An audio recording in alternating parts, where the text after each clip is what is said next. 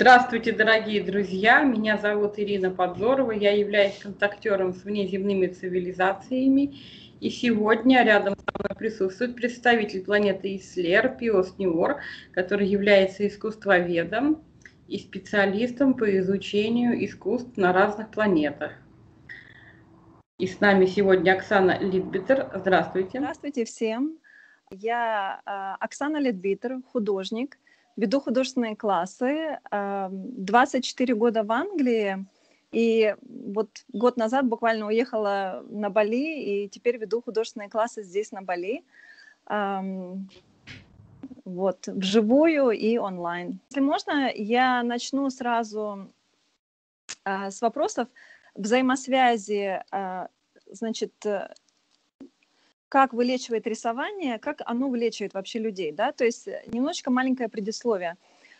Скажем, последние 10 лет я очень активно обучала людей в Англии, в частных классах, и заметила одну такую вещь. Ко мне приходили люди всех возрастов, но, скажем, очень часто ко мне также приходили женщины, и я видела, что, возможно, у людей какие-то проблемы дома, что депрессии, что потом это выражалось какие-то физические недомогания серьезные.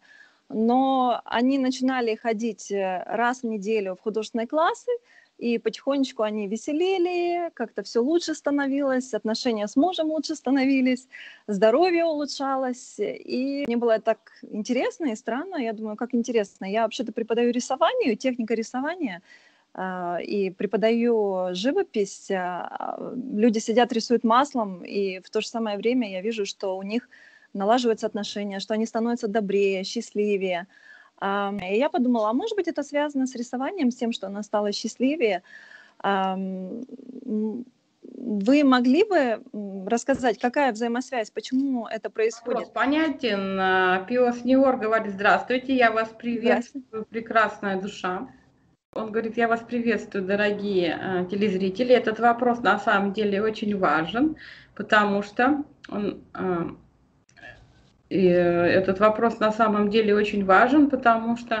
с помощью него можно обсудить очень необходимую для вас тему применения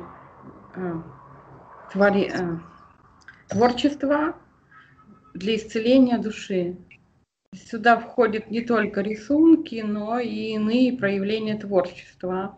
Когда человек начинает включать свое воображение, одну из способностей разума, этим он активизирует свои скрытые силы души и открывает духовный канал для связи с Высшим Я. Первое.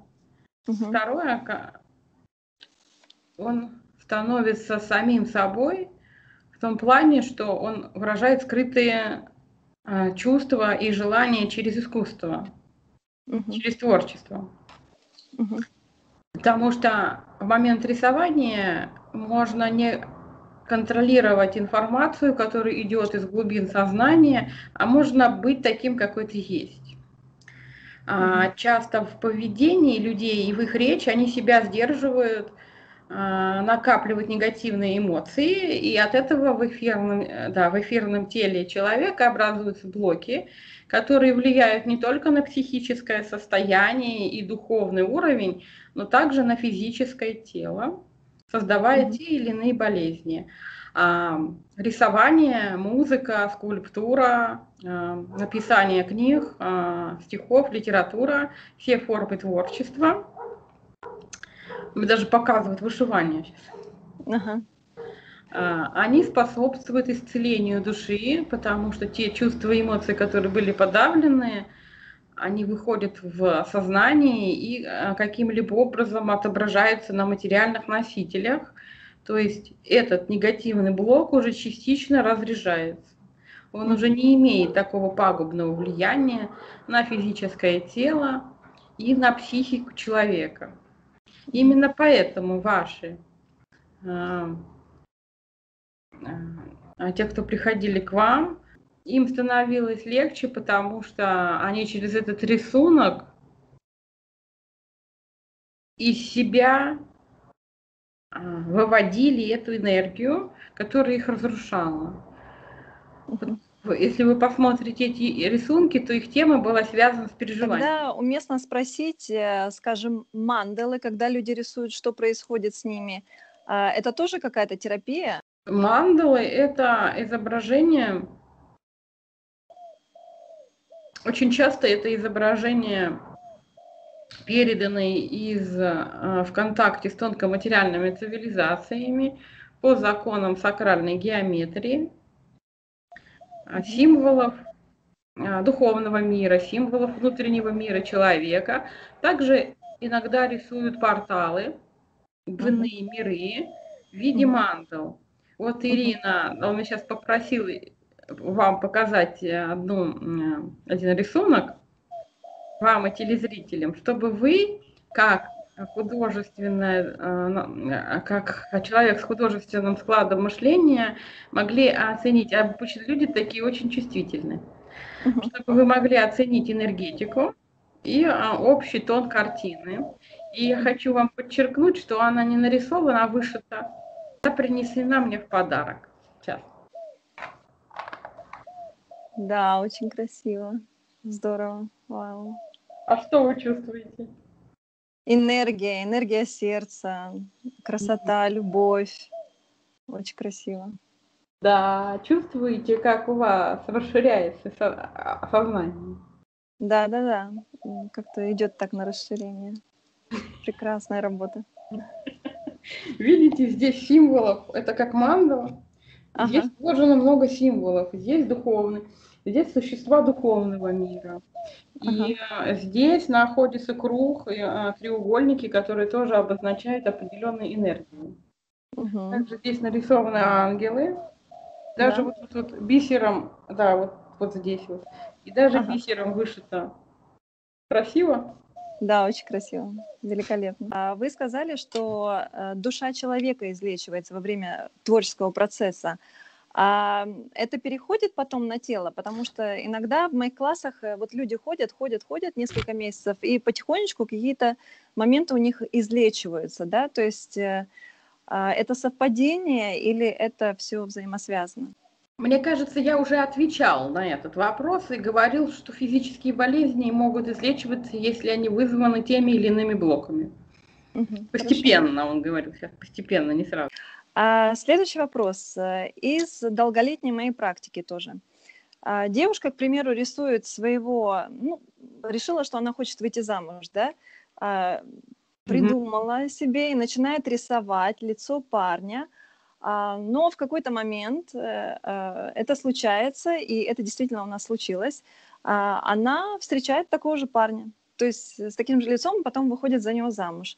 Другая девочка хотела забеременеть и начала рисовать маленького ребеночка и забеременела. Что это такое? Это визуализация. Как это работает и почему это работает? А откуда вы думаете, эта женщина взяла образ, который она нарисовала? Этот образ уже существовал в ее подсознательной памяти, потому что в ее подсознании была заложена информация, и в подсознании, а вот как Высшим Я была, в памяти Высшего Я была заложена информация о том, с каким духом она договорилась для совместной жизни, а вторая, с каким духом она договорилась для того, чтобы он через нее воплотился.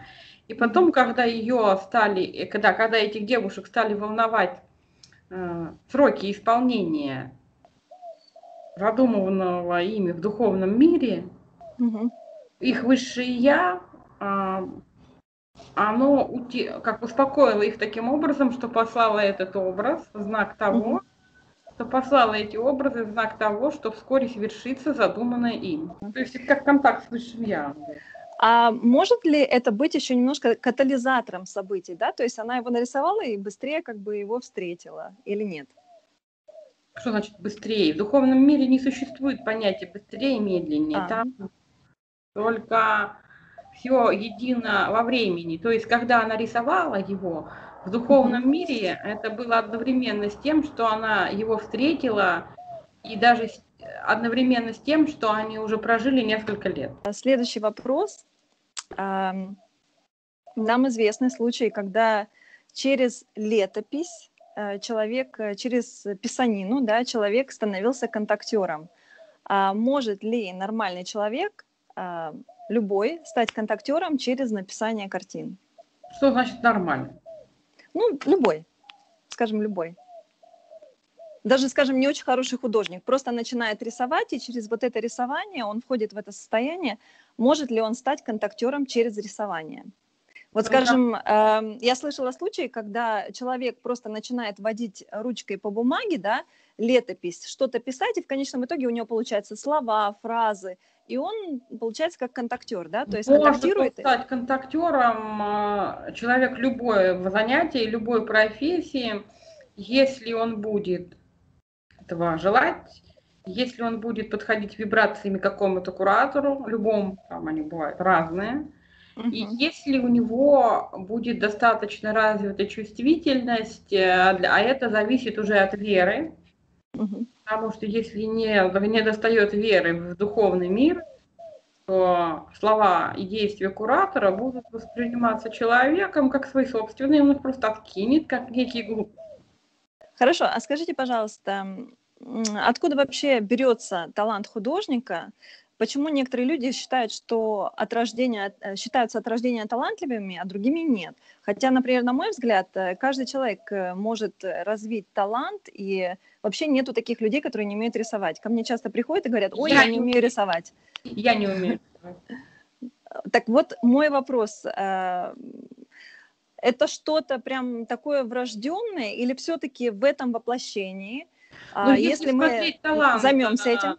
Если рассматривать талант как совокупность качеств, то для таланта художника необходимо действительно несколько условий.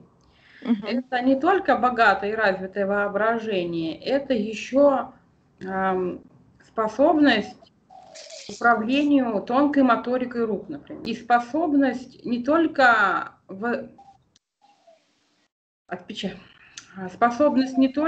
хорошо запоминать зрительные образы, но и переносить их на бумагу, то есть при воспоминании не исказить. Да, такая называется фотографическая память. Чтобы проверить, насколько, конечно, ее можно развивать в каких-то пределах. Но я хочу сказать, что если у человека есть эти все таланты, вот эти вот все набор врожденных качеств, которые зависят от совокупного опыта души во всех воплощениях и от ее индивидуальных задач, то есть Высшее Я усиливает те или иные качества в зависимости от задачи. Причем это усиление может меняться в процессе жизни. То есть человек может быть дворником и внезапно стать художником, как и наоборот. То есть у него Высшее Я, его наставники через Высшее Я, согласие его Высшего Я усилили эти способности для того, чтобы он выполнил еще какие-то задачи своего воплощения, если он выполнил ту, с которой он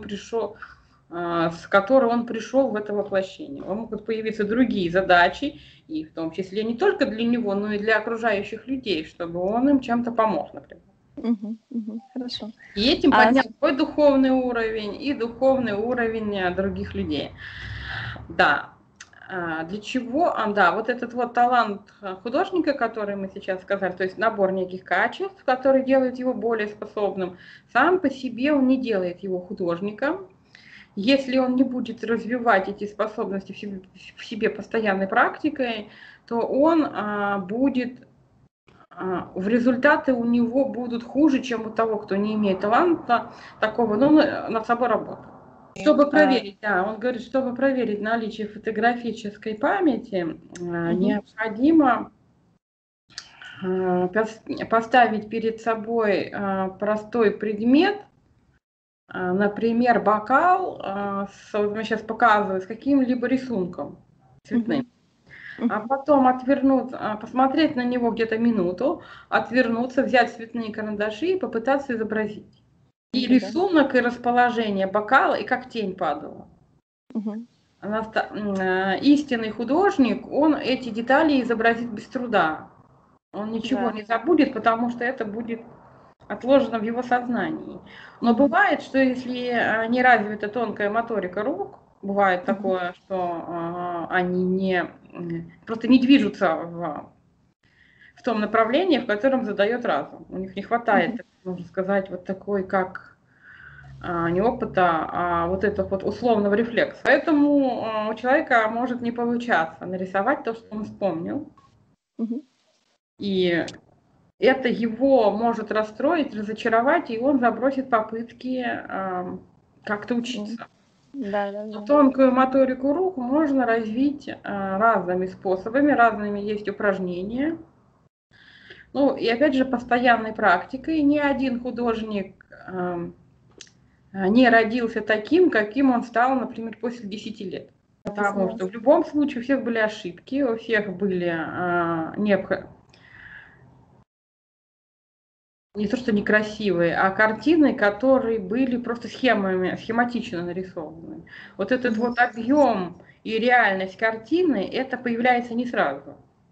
А скажите, пожалуйста, наш друг, гуманоид, он сам рисовал либо в прошлых воплощениях, либо в этом, либо он плазмоид? Пусть он немножко сам о себе расскажет, если можно. Нет, я гуманоид, но я живу на планете. Я живу на планете, которая очень развито искусство, планета Эслер. У нас рисунки идут не красками, а вот он мне показывает такую палочку, из которой выходит луч, и вот такие линии в пространстве. Вау. И потом эти линии, они отображаются на неком носителе, вот как вот свет отпечатывается. Но мы можем у нас нет вот такой бумаги, как у вас, у нас есть некоторая, как вот ткань.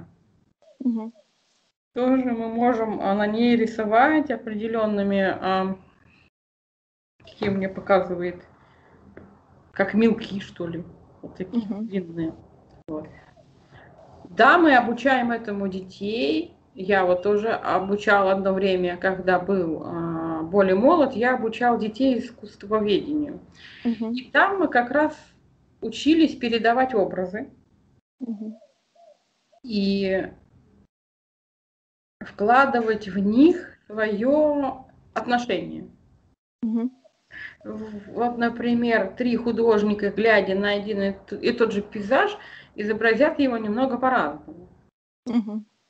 Делая акцент или на небе, или на растениях, или еще на чем-нибудь, что больше войдет в душу художника. Я чувствую, что был в том числе воплощен на Земле в художников, но он мне сейчас говорит, что подробно этот вопрос не рассматривал, то есть он про фамилию не узнавал, но он был в нескольких воплощен, не только в художника, но как бы в людей искусства на Земле. Вот, просто я видел со стороны, но я не, когда просматривал свои воплощения, но я не узнавал, кто это. Скажите, пожалуйста, насколько важно для любой души выражать себя через искусство, через пение, танцы, музыку, рисование? Желательно ли, чтобы каждая душа делала это в каждом воплощении? То есть, что я имею в виду, как бы я считаю, что через творчество человек получает заряд на все остальные вещи в своей жизни, да, и такой сильный, мощный заряд. И согласен ли он со мной? Да, конечно, я с вами согласен. Но каждый человек должен сам решить для себя, насколько искусство, то есть творчество для него важно. Так как это не только наслаждение, но и работа. И действительно, производство творчества, творчество духа, оно повышает вибрации и позволяет уподобиться Творцу всех миров, что, в свою очередь, усиливает энергию мысли человека и в том числе усиливает его мыслеформы, которые он посылает в мир. Это действительно может приблизить воплощение этих мыслеформ в действительность, если, конечно, это соответствует целям и задачам воплощения. То есть, если человек мечтает о том, что не соответствует, его Высшее Я может заблокировать это воплощение. Мгм. Такое. Но очень важно делать это не просто в отрыве от своего Высшего Я, а в контакте с ним. Мгм. И не для себя, а для всего народа, где вы живете. Мгм. С желанием подарить эту красоту как форму любви всем, кто будет на нее смотреть. Да. Когда вы творите, стойте на месте того, кто будет созерцать ваше творчество. Мгм. Да. И тогда вы с ним сольетесь воедино и передадите то, что нужно душам многим. Скажите, пожалуйста, если человек считается талантливым художником, типа родился уже талантливым, с какого уровня, с какого духовного уровня, с какого физического уровня, может быть, приходит эта душа обычно? Или это какие-то плеядианские цивилизации, я имею в виду предыдущие воплощения, или, может быть, это какие-то духовные уровни определенные? Вы сказали, там от 1 до 60, по-моему, есть. Это плазмоидная цивилизация. Духовные уровни у нас от 1 до 24. Это вот уровни духовного. Ага. Он С мне кем сейчас общалась? говорит, опыт может быть любой и на Земле, и в космосе, и в плазмоидных цивилизациях. Что касается духовных уровней, есть духи, которые чаще всего занимаются искусством. Для Ага. них даже есть специальные названия. Вот, например, 13 уровень, он так и называется эстеты. Мгм. То есть Интересно. те, кого завораживает красота окружающего мира, и они даже в детстве могут часами смотреть на бабочку, на цветки и не нарушать ее спокойствие, и забывать обо всем на свете. Также есть уровень 15, который называется изобретателей, и у которых они не наслаждаются уже не созерцанием красоты, а если создадут ее сами. Ага. То есть они так и называются изобретатели, но они могут изобретать не только предметы искусства, они могут изобретать новые идеи, новые технологии, какие-то новые психологические методики. Это тоже творчество. То есть 13 и 15 это вот уровни, на которых живут духи, которым нравится этот процесс. Мгм. Но остальные уровни тоже могут, естественно, заниматься творчеством на своем уровне. Например, ангелы с 17 по 24 тоже могут заниматься творчеством, уже там ради спасения, очищения, исцеления других. Скажите, пожалуйста, 14 уровень, чем они занимаются там? 14 называется вообще они называются исследователи. Ага. То есть они исследуют окружающий мир, разбирают его на части, у них очень развито стремление к познанию. Ага. Это аналитики, математики, физики. Они с детства могут устраивать опыты какие-либо, которые непонятны окружающим их людям. Если можно еще спросить про 11 и 12 уровень. 11 это называется потребители. Имеется в виду потребители наслаждения материального мира. Они пришли сюда, чтобы наслаждаться материальным миром и понять, что кроме этого существует наслаждение духовным. А 12 называется строители. Это строители материального мира. Они пришли сюда, чтобы научиться что-то строить и отвечать за свои действия. А 16? Это называется искатели. 16 это переход от среднего уровня на уровень ангелов.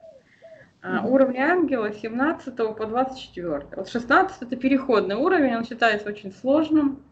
Угу. Потому что искатель, он с детства может быть неспокоен душой, Угу. потому что он ищет духовность во всех философских и религиозных течениях, которые встретит.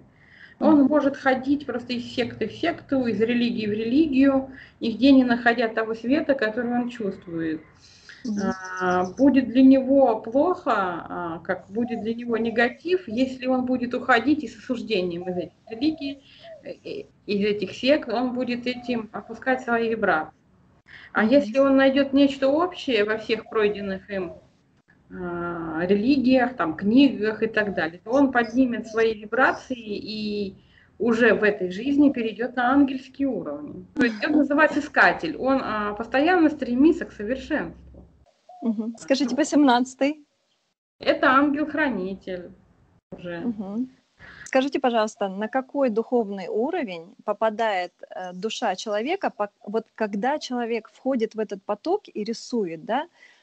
Вот именно по уровню, на какой духовный уровень попадает его душа? Это зависит не от того, что он рисует, а какие чувства он вкладывает. Да, Уровень да. определяется вибрациями. Вибрации духовные состоят из нескольких составляющих. Это мысли, желания, эмоции, воля, состояние желания, да. Мысли, желания, эмоции, чувства. Инстинктивная часть, но она там через чувства действует. То есть вот что он чувствовал, и на духовный уровень попадают после, вот, например, выхода из воплощения, дух попадает на тот духовный уровень, которого достиг на этот момент. А в течение жизни он может меняться. Так вот, в связи с этим очень интересный вопрос. Тогда, может быть, имеет смысл нам всем готовиться к смерти, да, то есть когда уже человек старый, например, и, может быть, скажем, чтобы он рисовал, когда он уже чувствует, да, например, там завтра, послезавтра умираю, чтобы он сидел, входил в это состояние, рисовал, и чтобы поднимал свои вибрации, и когда он уходит, чтобы он уходил на более высокие уровни. Я считаю, что ПиосНиором говорит именно землянам, перед смертью физического тела важнее, во-первых, ему самому и родственникам важнее признаться себе, что он скоро выйдет из воплощения.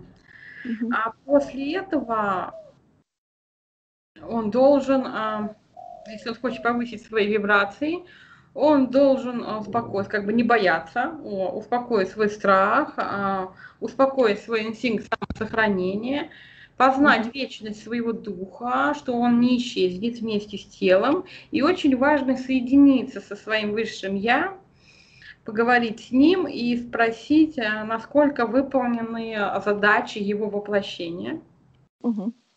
И что можно сделать в оставшееся время до выхода еще для этого. Потому что это время, которое осталось последним, оно может быть самым дорогим. Если человек будет осознанно его проходить. Самым дорогим духовным опытом, как бы важным таким. Такое бывает. Рисование в этом может помочь, если человек осознанный, если он без страха, без осуждения, а просто передает образы, которые ему приходят в связи со смертью. Очень важно к смерти относиться правильно. То есть не искать ее физическому телу, стремиться жить, это вполне естественно, но и не то, что не бояться, а не убегать от нее вот как вот сильный страх. Вот он мне как говорит, просто не приходить в ужас от этой мысли. Потому что смерть такое же естественное явление, как и жизнь, но к ней стремиться не нужно, нужно встретить ее спокойно. И последний вопрос. Какой совет или наставление вы можете дать сегодня в связи с рисованием как терапией? Совет или наставление я могу дать, что... сейчас. Он говорит, не бойтесь выражать себя в творчестве, даже если у вас нет учителя рядом. Возьмите лист бумаги, набор карандашей и просто изобразите, например, то, что вы помните из вчерашнего дня. Изобразите чувство своей любви. Изобразите солнце, как вы его представляете, звезды, вселенную. Нарисуйте свою душу, как она выглядит, какие в ней черты отличаются от тела. Не обязательно быть художником для того, чтобы творить. Главное не думать об ошибках, а выражать себя так, как получается. И вы можете никому не показывать это свое творчество, это будет, может быть, просто лично для вас, для ваших родных, но в любом случае не стоит как бы бояться, стесняться того, что вас осудят за ваше, там, например, неумение рисовать. Эти страхи нужно полностью отпустить. Да, вы несовершенны. Так ваше несовершенство – это возможность чему-то научиться. Это же на самом деле прекрасное состояние неопытности, наивности, когда у человека впереди путь познания. Учите своих детей рисовать, не просто рисовать, а относиться к этому более спокойно, чтобы они не оценивали, не конкурировали друг с другом, а чтобы они заглядывали в свою душу и старались не осуждать товарищей, а выражать свою душу и помогать своим одобрением делать это другим. А вот, кстати, конкретно для детей, есть ли смысл, скажем, просить их перед тем, как начинать рисовать, входить в такое легкое медитативное состояние? Это поможет? Можно и так делать. Некоторые дети это делают сами очень хорошо. Некоторых можно попросить сосредоточиться, как бы просто, как бы можно. Вот. Очень хорошая методика вашей психологии. Я узнала о ней от Мида Гаскалуса, который изучал вашу психологию, когда ребенок рисует свою семью, когда ребенок рисует себя в этой семье. Очень многое ваши психологи могут сказать о том, какие у ребенка отношения в семье, когда увидит его рисунок. И действительно, как я уже сказала в начале нашей беседы, это действительно переживание ребенка, которое он, возможно, скрывает ото всех из-за каких-то страхов. А в рисунке он это выявит, потому что для него иначе не получится. Для него его чувства выйдут на бумагу той или иной линии или выражением лица нарисованных людей. Здорово. Да, кстати, я когда работаю с детьми, я тоже чувствую, что у них нету такого «я не умею рисовать». У них даже в голову не приходит, что они не умеют рисовать. Им никто не сказал, что они не умеют рисовать, поэтому им все равно, они просто рисуют. Да. Это взрослые больше боятся. Да. Спасибо большое за сегодняшний эфир, очень приятно. Благодарю, очень интересные вопросы он говорит. Да, и я вас благодарю, дорогие телезрители, и до новых встреч. До новых встреч. До свидания.